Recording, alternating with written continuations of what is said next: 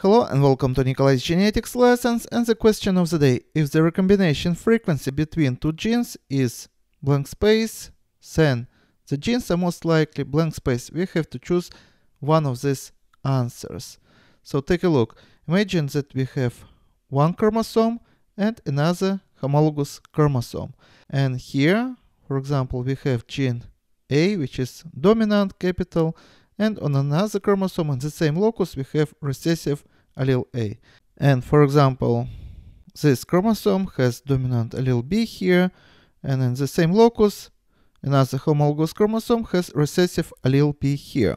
And during meiosis, crossing over may happen in multiple places between gene A and B, and as a result we can get new recombinant chromosomes. For example, we can get a chromosome where on the same chromosome we are going to get dominant allele A and recessive allele B, and for example recessive allele A and dominant allele B. And of course, as a result of meiosis, we also may have chromosomes which are, we say, parental genotypes. So would have dominant allele A and dominant allele B and recessive allele A and recessive allele B here, just like parental variants.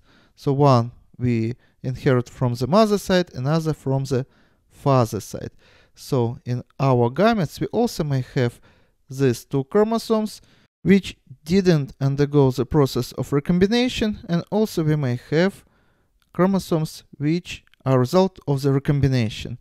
And the greater distance between gene A and B, the higher probability that recombination may happen. But imagine that, for example, we have the same two homologous chromosomes, but now gene A would be here and gene B is going to be here. So capital B and small b here. And now, as you see, recombination probability would be much lower because of this distance that separates gene A and B. And the smaller the distance, the less probability that crossing over is going to happen between these genes. And in this scenario, we are going to have more of this type of chromosomes in the gametes than recombinants. So imagine that this was chromosome number 1, one from the mother side, another from the father side, so homologous chromosomes. This is also the same chromosome number 1, one inherited from the mother side, another from the father side. But also imagine that, for example, we may have two homologous chromosomes number 1 and two homologous chromosomes, let's say number 4. And again we have, for example, dominant allele A here, recessive allele here, and let's say we have on the chromosome number 4 dominant allele B here and recessive allele B here. And what we are going to find in the gametes, in this case, because these genes are on the different chromosomes, we are not going to have recombination between these genes, but in the gametes, in just 1/4, we are going to find this combination, in 1/4 this combination, in another quarter this combination, and another quarter this combination. So 1/4, 1/4, 1/4, and 1/4. And combinations are going to be capital A, capital B, capital A and small b, and another would be small a, capital B, and small a, small b. So if our genes show recombination frequency in the gametes which follows this pattern, that means that these genes are on different non-homologous chromosomes. If, for example, we have very few recombination product in the gametes, that means that these genes are very close on the chromosome.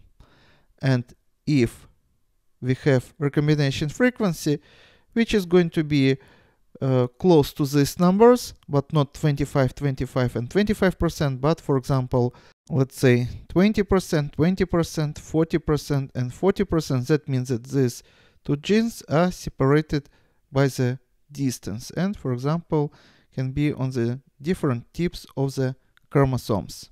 In both these scenarios, we say that these genes A and B are linked. But for example, here the linkage is stronger than, for example, here. And if genes would be on the very tips of the chromosomes, we probably wouldn't be able to distinguish this variant from this variant, because our recombination frequency is going to be 50%, and we are going to get the same ratio of 25, 25, 25, and 25% in the gametes. So now let's check our variance of answers. So one more time, if the recombination frequency between two genes is blank space, then the genes are most likely. So if recombination frequency is 0, that means that genes are so close together that there is no recombination happens between them. Next variant, if recombination frequency low, that means they are far apart. Actually not. If recombination frequency is going to be low, that means that genes are very close. So this is not true. Next, if recombination frequency higher, that means that genes are linked. Actually, the highest recombination frequency we can get when genes are on the different chromosomes. And the higher recombination frequency, it's harder for us to say that genes are linked. So the best answer would be, if recombination frequency is higher, that means that genes are far apart. So this scenario. So this is going to be our choice.